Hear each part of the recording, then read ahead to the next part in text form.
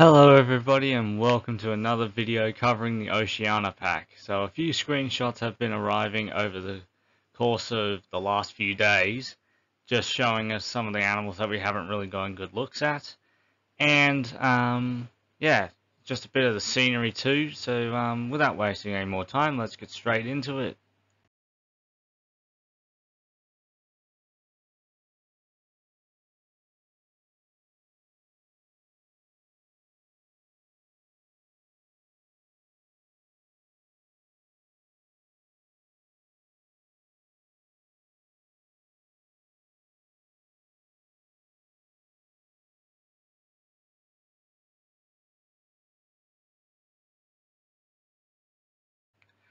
So this is our first screenshot showing a few huts in a little village. So you can see that one down there is a veterinary surgery.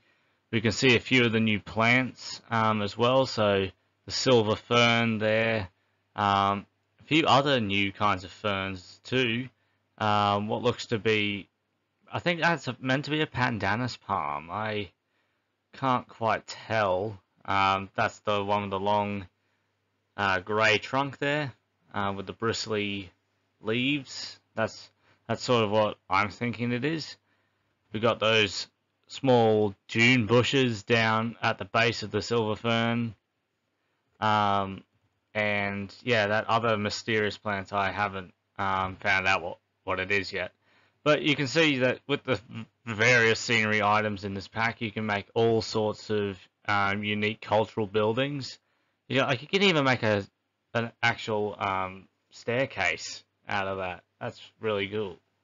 You got the multicolor, well, the flexicolor, I should say, wooden posts as well as some of the thatch pieces, some of the netting, the ropes. Although I think those ropes are from the main Planet Zoo set.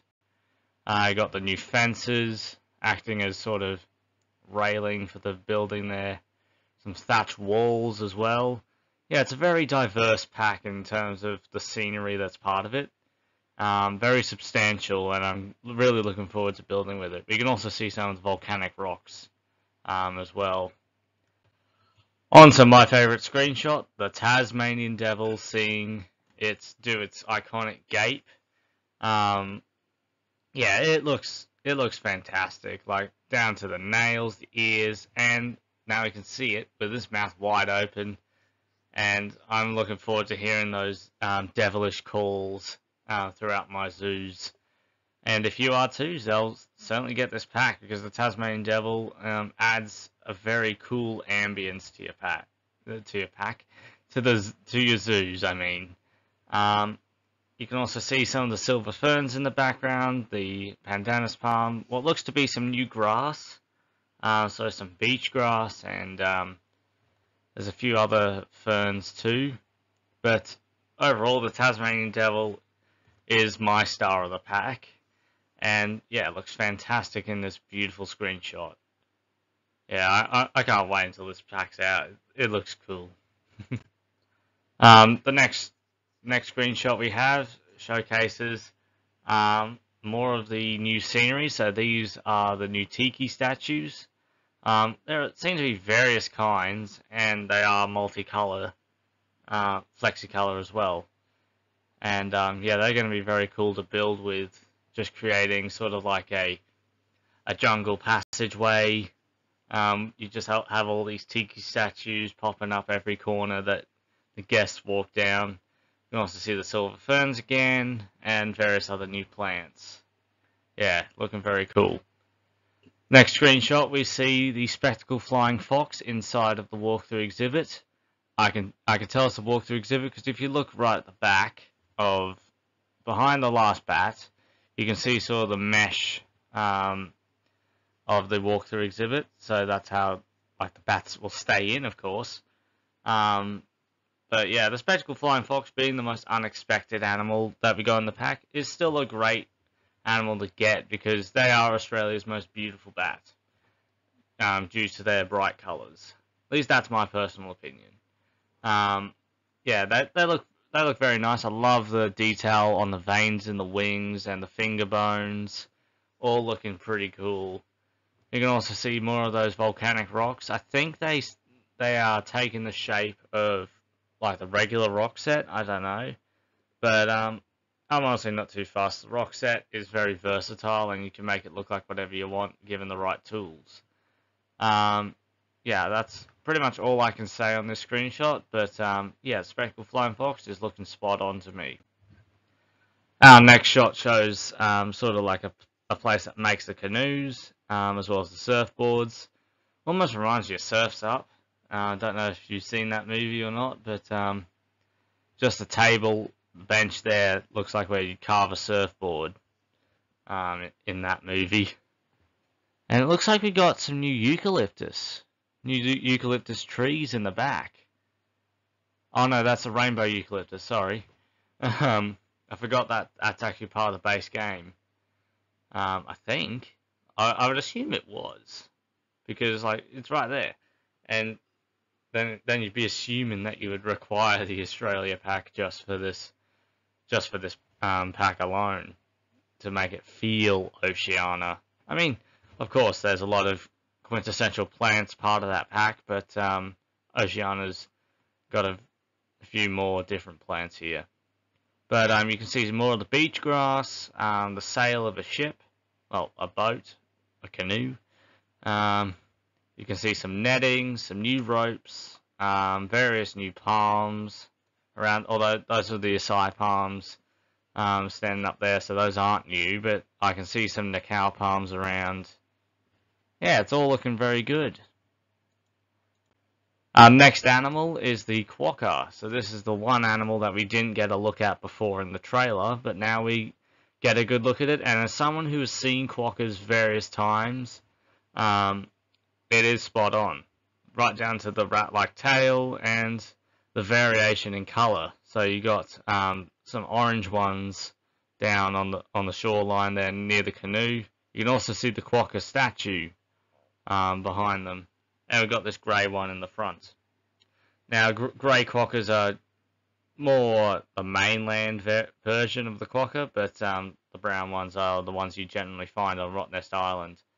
I could be completely wrong, and the variation doesn't matter where they're found, but that's what I'm looking at here. We can see various silver ferns, different palms, and yeah, lots of cool vegetation around these quokkas. Really looking forward to building a habitat for these guys. And if we do eventually get it, we could get the short-beaked echidna at some point in the game. Quokkas and short-beaked echidnas have often been housed together, so that's a way you could possibly use the quokka in your zoo, is put them with other animals. Quokkas can also go very well with wombats and koalas. So yeah, just a thought there. If you wanted to have more than just quokkas in the habitat, you could add a wombat or a koala, or you just add the koalas and put the quokkas in under them. That's the plan there. That's probably what I'm going to do when it comes to the zoo build, which will be Oceania themed. So using all animals from the Oceania region as best I can. So those would be the koala, the saltwater crocodile, the dingo, the southern cassowary, the red kangaroo, eastern blue-tongued lizard, eastern brown snake, common death adder, giant burrowing cockroach, the platypus, the common wombat, the emu, the red-necked wallaby, the Tasmanian devil, the North Island brown kiwi, quokka, little blue penguin, and the spectacled flying fox. So I think that's about 18 animals from the Oceania region now. Very good roster. Like 2 more wouldn't hurt. And those would ideally be the echidna and the tree kangaroo. So yeah, that's what I'm looking at for the Oceania roster. And our last screenshot is of the little blue penguin. They look fantastic, by the way. I've seen little penguins too in real life, and given their representation overseas, you guys have probably seen little penguins too. So yeah, I love the variation here and the bright blue coloration. I believe these are meant to be the New Zealand species.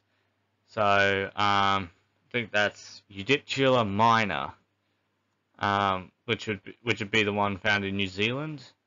as the Udicula Nove Hollandiae is the Australian version, which is a bit darker in coloration. But these bright blue ones, they are the little blue penguin. I mean, you can call them that yourself, but scientifically they're called little penguins, so not little blue penguin. I mean, it's a nickname, but and a common one at that, but not the official name. But more than the blue we can see the little chick there in its perfect brown coloration. But we also get a piebald version of the little blue penguin. These I have not seen, but they do exist. I know they do exist. Actually, have I seen one? I can't recall. Like, I almost feel like when I went to Taronga Zoo in Sydney one time, I saw the little penguins, and I thought one was a bit whiter in coloration. I can't quite remember, but yeah, that'll be a nice little variation to have there. And of course, the king penguin from the aquatic pack is getting a bit more variation too. I wouldn't expect the African penguin to have too much variation. I haven't really heard of any color morphs for that species, but king penguin I certainly have. And we are getting melanistic, leucistic, brown, and xanthic. I tried looking up what they all look like. I couldn't really find a straight one for xanthic, or a brown, but yeah, we'll have to see what they look like. But yeah, that will have to be all for this video. The kiwi and the whatever kind of scenery they're gonna show alongside it, that will be shown tomorrow, I would assume. But we've seen plenty of the kiwi in the trailer alone, and with its own screenshots and its appearance on the key art for the DLC. So kiwi, we already know what it looks like and how it sounds, how it runs. We know all that now. So I'm not gonna hold this video off for an animal we've seen probably the most of. So yeah, let me know what you think of these screenshots and the animals of the pack down in the comments down below. Yeah, like if you enjoyed the video, and subscribe for more, because the Oceania Pack is coming out very soon, and I will be doing a park build with all Oceania creatures, and yeah, I'm going to be in my element for that one. So yeah, look forward to that, and I will see you in the next video. Bye bye.